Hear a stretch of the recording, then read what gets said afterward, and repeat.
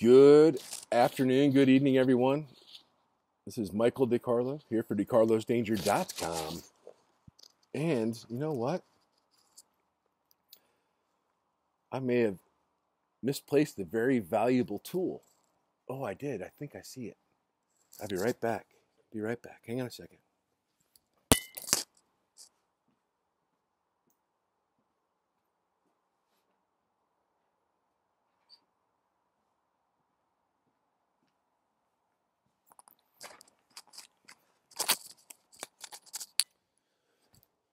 You know what a retired submariner like submarine chief enjoys after a day of sitting here producing videos after going out and gripping some palms and shaking hands and passing out some business cards and talking to some good people here down on the southwestern border in the most ignored county that gets the most amount of money probably for the least amount of people in it in the United States of America.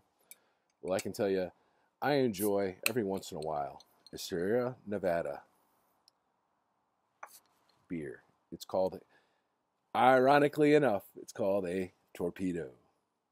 You know, while I was on the USS Bremerton,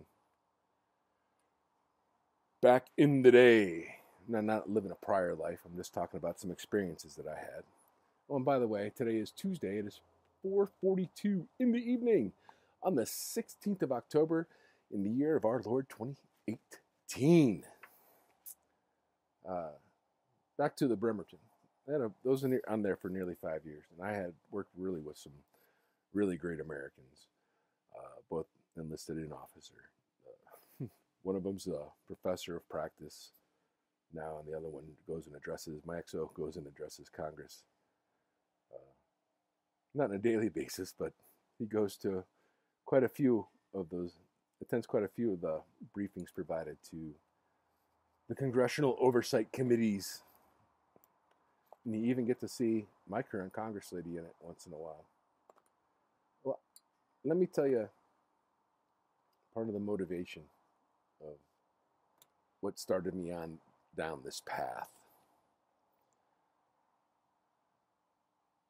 While in the Bremerton, at the tail end of the Clinton administration, we were required to do a lot more with a lot less. What do I mean by that? I mean, our budgets were sliced and diced every year, but the missions never went down. We were placed in areas to be or create distractions to take the heat off the administration and change the narrative on the nightly news. Fortunately, we worked tirelessly, not necessarily to create the distractions and the international incidents,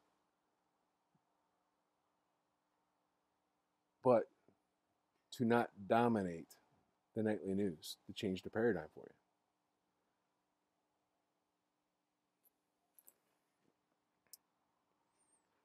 I actually screened for the presidential communications staff. A couple things I had going for me. One, had been going on sea duty for nearly 4 years, so I was a little bit thicker than normal. And two, I really couldn't go there because, if you recall, the Bush-Gore election was so close that if President Bush's brother wasn't in Florida, he may not have won that election. It actually went to the Supreme Court, if you recall, where they opined on what should be and what should not be. What does this have to do with nowadays? Well,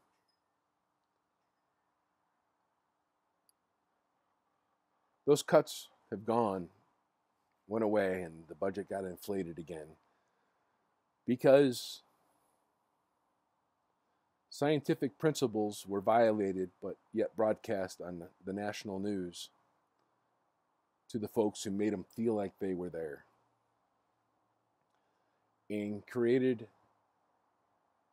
fear amongst the population in order to provide a method to stimulate more federal spending.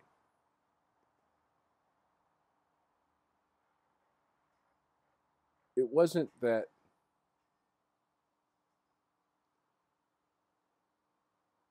federal spending really ever got cut, but it was threatened in such a way that perhaps a diversion was created in order to herd and shape the population to be more open to warfare with others. Neither here nor there. Well, actually, it is everywhere, but can't change the past. All you can do is try to learn from it. So, what are things that we can learn from the past?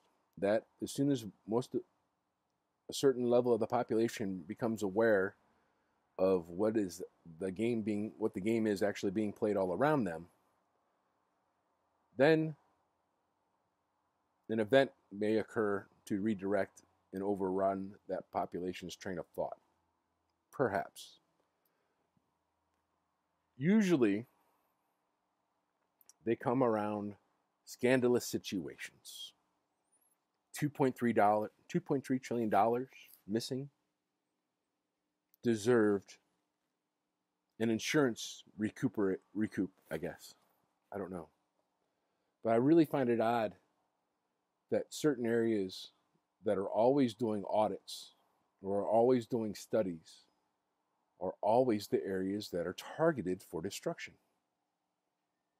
Certain areas of the Pentagon, the Murrah building in Oklahoma City with the study for the vaccinations that were faulty, that were provided to people like me, Gulf War veterans. Why would some of those areas be targeted? Could they be targeted to destroy the evidence that was centrally located for a study? Put it all in one place, make it all disappear? Well, possibly. It's a valid thought process. I mean, if you think about, Pearl Harbor, for instance, all the fleet was concentrated in one area. Why was it concentrated in one area? Was it concentrated to make it a bigger target? Or did concentrating in that area make it a bigger target while the concentration was meant to cut down on the fuel costs of using the Navy for what it is, was designed for, to maintain the shipping lanes open for freedom of trade and to collect the tariffs for the imports and exports that were being conducted. Not collect the tariffs, but to make sure that those shipping lanes are open so that the tariffs can be conducted, can be levied on the trade to fund the military or fund the Navy. Well, anyway, yesterday I was watching the new movie release, or the Pentagon briefing for the new movie release for these submariners. I think it's called Hunter Killer or something like that. Done in England. Then in Great Britain, and the guy was a Scotsman, just like the other fella that did Red October. Remember, Red October came out while I was in submarine school. Recruiting. It's a recruiting method. It's a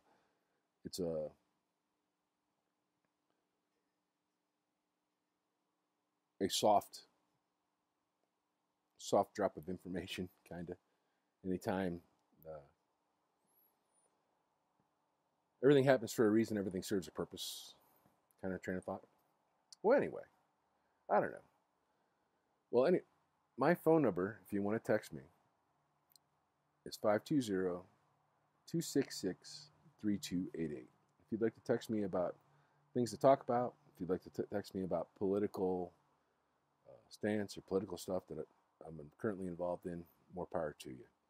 I'd be more than happy to answer it with you, and maybe we'll do a video together where we put you on speakerphone and do this stuff right here. All right. It matters not to me.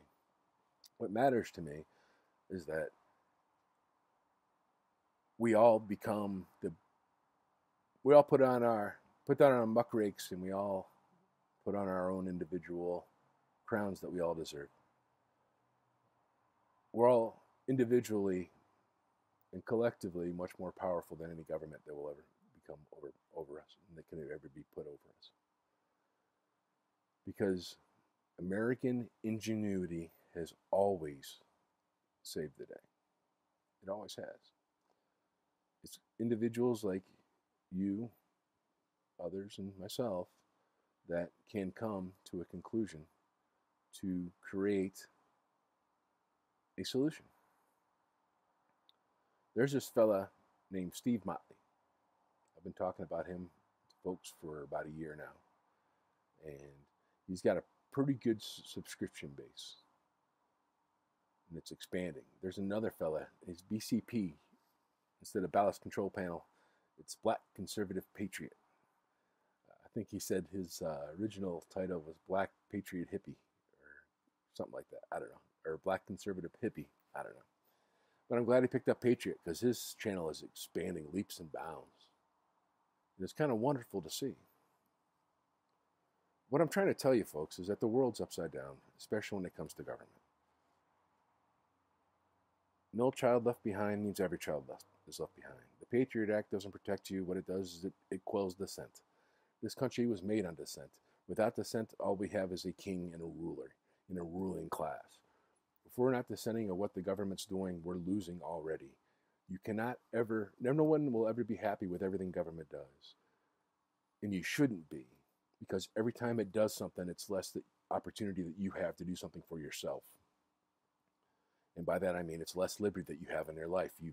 We delegate our representation to our elected leader, to our elected people to represent us. We never, ever surrender our rights. Our rights are inalienable. They come from our Creator. If a government says that you have that right because the Creator gave it to you, not because the government provided it to you. If a government provides you something, it can take it away. And when it takes it away, then you'll be upset and you can't understand how you got in that position to begin with. History, if you break it down, is his story. His is the victor. The victor always tells the tale. It usually tells the tale of the conquered foe, and it actually adapts some of its tactics that were successful. I would suggest some of you would look into Operation Paperclip, MK Ultra. Look into also Operation or Paperclip and MK Ultra would be two good places to start. You could also look into just pick up a geography book, or not geography, a geology book, and figure out the hardness strengths, the difference between aluminum and steel. You could also look up the melting point of steel. You could also look up, I don't know, you can find this on YouTube, would be Las Vegas building collapses, when they collapse casinos and they build new ones because they get too old. They're not, it's not cost effective to update them, or somebody bought the property and doesn't want that type of building on there anymore. Then compare them to events, well, in my life, events within the last, say, 20 years that have certain things that are considered fact, and try to validate them against any scientific principles. We've been lied to for a very long time, folks. It's not just that we've been lied to. It's just not very many people understand the depths that your government will actually go to conceal things from you. I've operated a drain pump on a nuclear-powered submarine before. You want to drain the swamp? I think I know a fella. The depths that they will go to conceal something from you is beyond your comprehension.